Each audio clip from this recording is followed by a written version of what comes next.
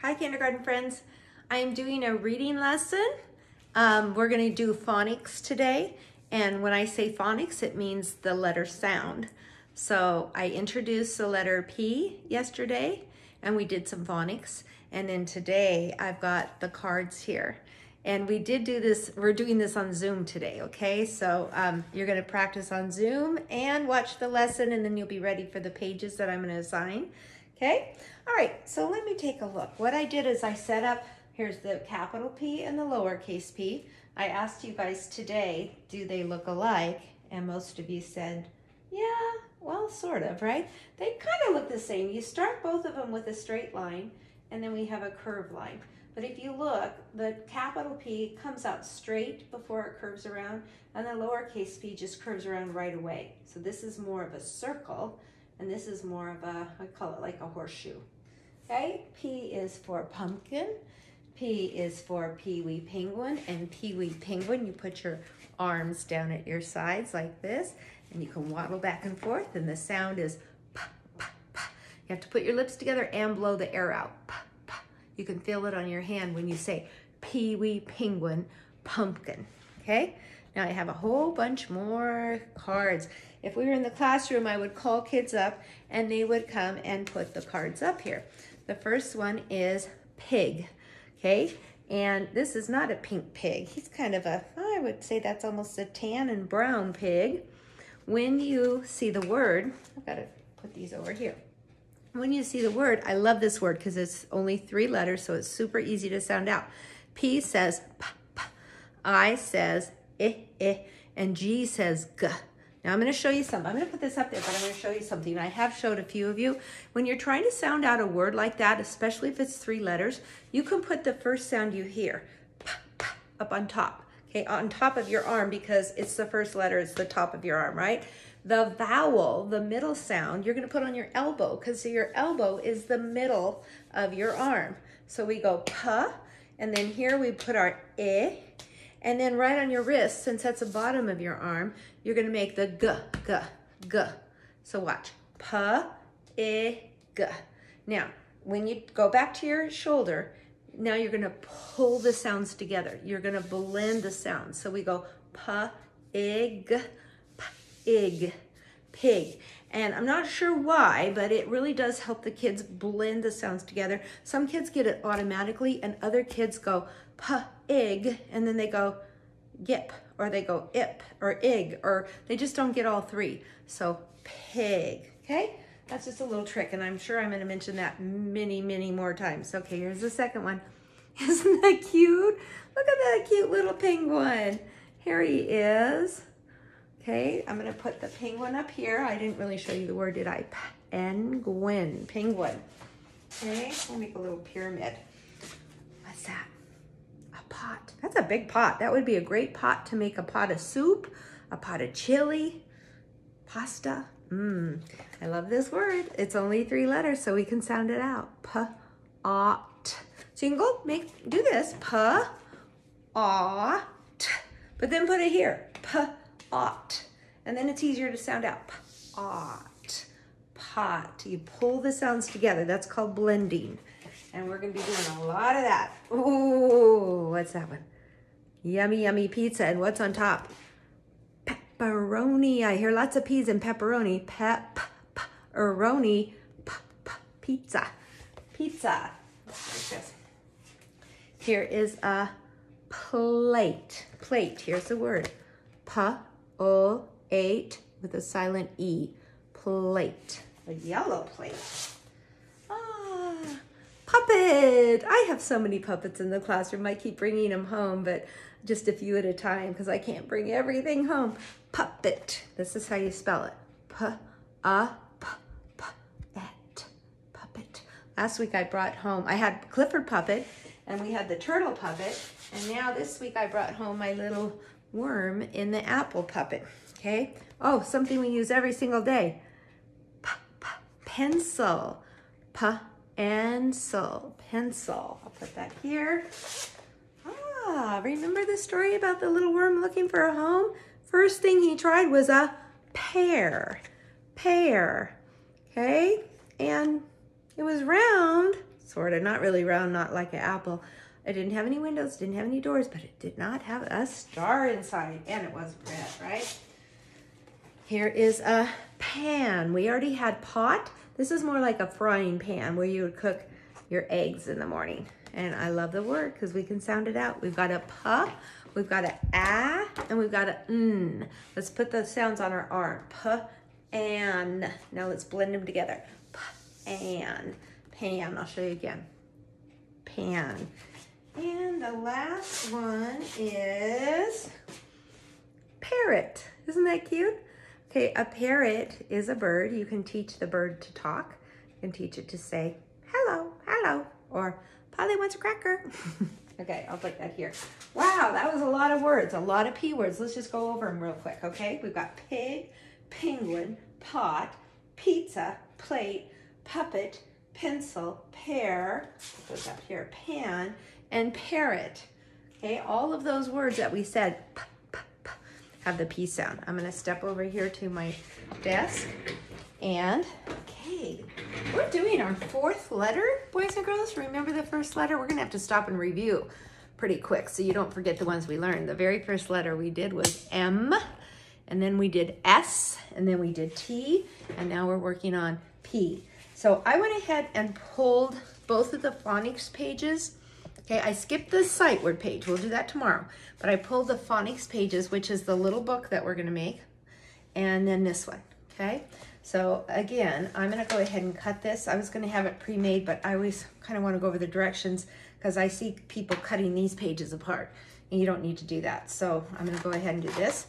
I figure if I show you for a few more times, then pretty soon I can just say do the page, because you'll know how to do it exactly, all right? I'm gonna cut this out, and I am gonna snip off. You know what, I'm gonna use the big scissors. You guys have little scissors, but it's just easier. I'll be able to do it better and faster. I'm gonna cut that little piece off because we don't need it. I might even trim this up a little bit because it came out of the book a little jagged. Okay, now, parents, please, you do not have to cut these pages apart. This is a fun little book. You don't even need any staples. Just cut it and cut it, the edges off. Okay, fold it like this in half first, and then fold it in half the other way. And it's a little book. Now, I think sometimes you guys take them up, you know, you unfold it to take and give me the picture. But the reason I can tell if you're not doing it right is because then the words are upside down. Okay, they're not, that is supposed to be the picture with the word underneath. So if you're just doing it like this, like a page, okay, then you've got the word underneath and the word on top. It doesn't matter that much, but it is supposed to be a little book. And then you can throw it in with all your other books in your book box, okay? All right, let me cut these apart real quick, and let's go ahead and go over them. I'm trying to speed this up a little bit because I can tell I'm going long. A candle. Does candle start with a P? No. The second one is a goat. Goat. What do you hear? G, g, g. I'm not going to put that in my book, am I? Ooh, a pizza. Yes, pepperoni pizza. And then I see a pillow. Pillow. Sometimes they have the same pictures as they do in other lessons, don't they? Oh, that's a parrot. Okay, it's a bird, but don't call it a bird because it's a special kind, the kind that you can teach how to talk, right? Parrot. This is a book. Okay, does that start with a P? Listen to it. Bear. That starts with a B. If it started with a P, it would be a pook. And I don't think you can read a pook, right? Okay, book. How about pencil? Yes, thumbs up. And how about pan? Okay, so you guys, I'm sure that's easy for you. Let's go ahead. I did not X them out today, but you can do that if you want. Whatever is easier for you guys. I'm going to throw my scraps over here. I'm going to keep my parrot. When I snip these off, see if I can turn this over here so you can see me cutting, okay? So I'm keeping the parrot. I'm putting the book with my scraps.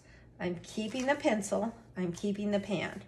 I'm keeping the pillow and the pizza, but I'm going to throw away the goat and the candle. So those are all my scraps. I'll just get rid of those so I don't get mixed up.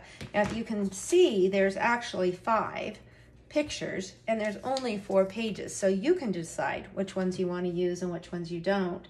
Ooh, I'm going to put my favorite on the front. What do you think my favorite is? Pizza. Pepperoni. Actually, if I was gonna pick my own pizza, I like Canadian bacon and pineapple and olives and mushrooms and yummy, yummy. Okay, pizza. Now I open up my little book. Let's put the pencil in here. The pencil here. I'm gonna choose the pan because it's such an easy word to write. And that way kids can get some extra writing practice. And then on the last one, should I do the parrot or the pillow? Let's do the parrot. You do not have to do the same order as I'm doing. You don't have to do the same ones as I'm doing. So this is just a scrap. I'll throw those away. All right, now you have two choices.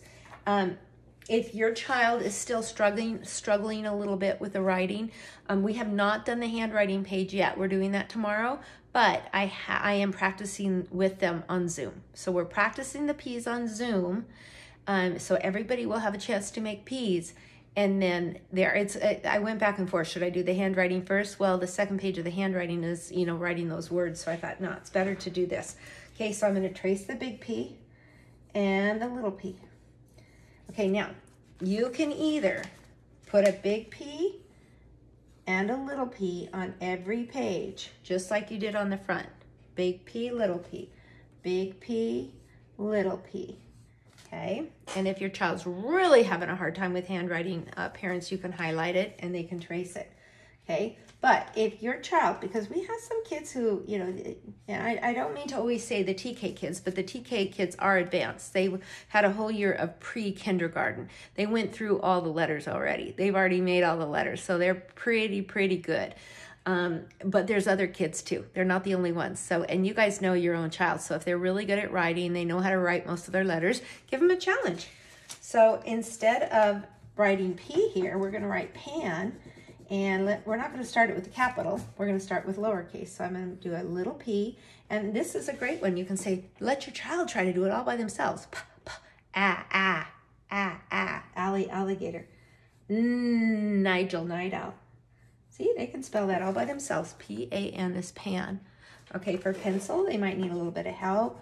And I do want them spelled correctly. We're not doing invented spelling in this. We're going to be doing it next week when we do our writing sample. But for now, I want these correctly because they're putting it in their book box and they're going to be looking at it. So you don't want them to look the wrong way. You want them to see it the correct way when it's a book.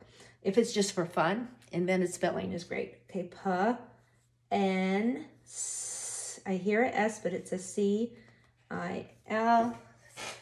Pencil, and then on the last one I can write parrot. Okay, that's if you have parents to help you at home and they are going to help you spell them, or big brother and sister, that's great.